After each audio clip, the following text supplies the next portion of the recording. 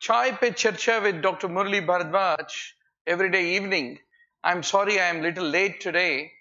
Lot of traffic jam in Hyderabad.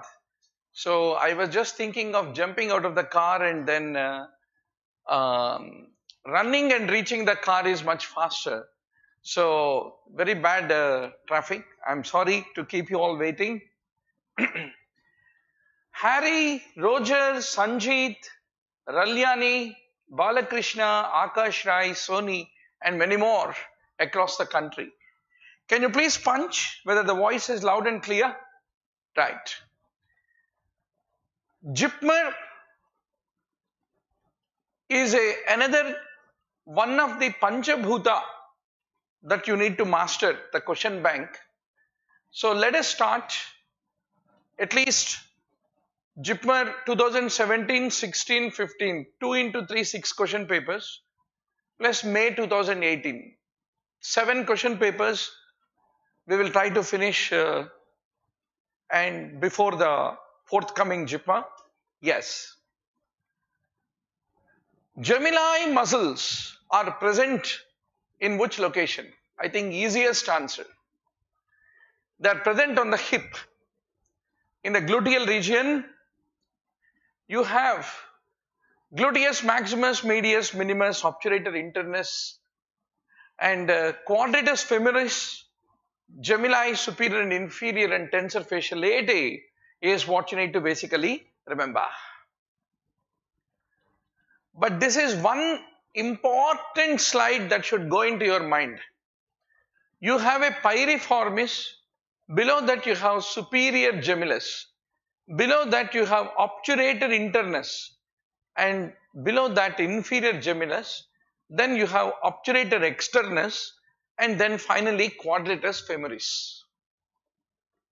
Why is this important? The superior gemellus muscle is supplied by the nerve to the muscle below.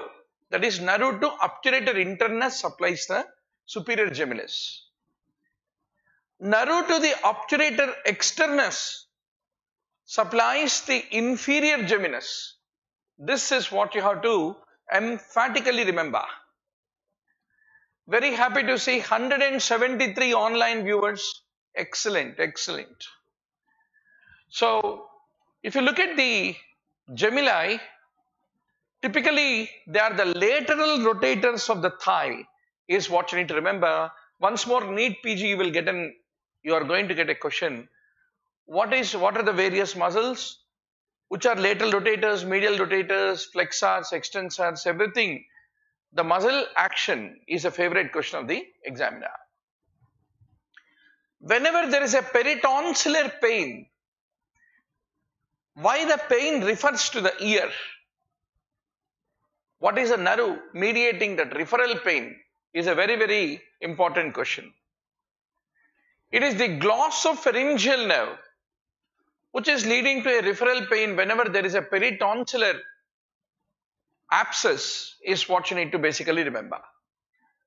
Now in this context, I like to tell you what are all the cranial nerves that lead to referred otalgia. The cranial nerve 5, cranial nerve 7, facial nerve because the chorda tympani is supplying, the glossopharyngeal that is the 9, and the vagus 10, and the upper 2 cervical nerves C2 and C3. They are all involved in leading to a referred otalgia. Some other structure in the head and neck that they are supplying get inflamed. They are also supplying the ear, and that is the reason there is a referred otalgia. Let us quickly look into each of these cranial nerves. The third division of the 5th cranial nerve is called mandibular nerve. If you look at the mandibular nerve, it goes to trigeminal ganglion, and another side, one of the branch of the mandibular division of the trigeminal is auriculotemporal. That is the one which is going to the ear. And the 5th cranial nerve also is giving rise to a lingual nerve, buccal nerve, and inferior alveolar nerve. They go and supply the anterior two-third of the tongue, the palate, lower teeth, the mandible including temporomandibular junction, and the three salivary glands.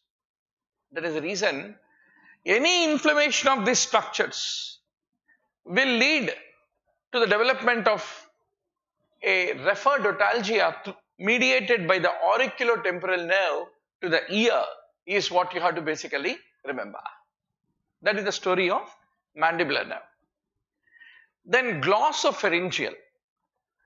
There is a superior glossopharyngeal ganglion, and through the jugular foramen, the glossopharyngeal will ultimately be reaching and sending a branch to reach the inferior petrosal ganglion, and from there the pharyngeal, lingual, tonsillar branches of the glossopharyngeal will go and supply the posterior one-third of the tongue, the tonsillar fossa, the inferior nasopharynx, parapharyngeal space, and retropharyngeal space. Same time, glossopharyngeal is also giving rise to a branch called as the tympanic nerve of Jacobson's branch. That is the one which will go and supply the tympanic plexus.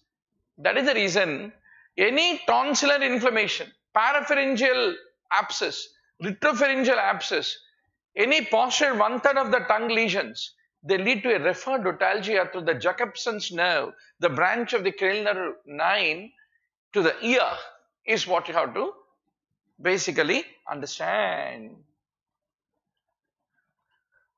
So, what are you seeing here? This is the peritonsillar abscess, the quinsy. And this patient through the Jacobson's nerve is having a referdotalgia to the ear is what you need to remember. Ravi is saying, sir, this JIPMER will be a reasonable exam, not like AIMS. Every time you will think that the second wife is more reasonable than the first wife. But later on you will discover at least first wife used to let you come inside the home when you are late. Second will not even permit you to touch the gate also. So, if you are good with your basics, any exam is a cakewalk, because ultimately cranial nerves, all these topics are the favorite topics, 650 high yield topics. That's the only ultimate paramartha of the life. So, cranial nerve 7, let us talk about the facial nerve. Typically, you have a geniculate ganglion associated with the facial nerve, and through that, it will be giving rise to the Vedian nerve, greater superficial peroneal nerve, and they will ultimately go and supply the nasal mucosa, post-ethmoid sinus, sphenoid sinus, and soft palate. Same time, the seventh nerve also gives rise to the posterior auricular branch, which supplies the ear. That is the reason any sphenoid sinusitis, nasal mucositis, or any ethmoid sinusitis, or any soft palate lesions lead to the development of referdotalgia to the ear through the cranial nerve 7's posterior auricular nerve. That is what you have to basically remember. Finally comes the vagus, the cranial nerve 10. So, the vagus has a superior vagal ganglion. It will be giving rise to the tympanic nerve and plexus and auricular nerve to the ear. Same time, vagus passes through jugular foramen. It will be reaching the inferior vagal ganglion. What is the other name? Nodose ganglion is a vagal ganglion. Through that, it will be giving rise to the internal laryngeal, superior laryngeal, and the pharyngeal branch of the vagus. And it supplies the supraglottic larynx and laryngeal and lingual surface of epiglottis. So, any laryngitis, epiglottitis, pharyngitis lead to the referred pain to the ear through the auricular nerve of the vagus is what you have to basically remember.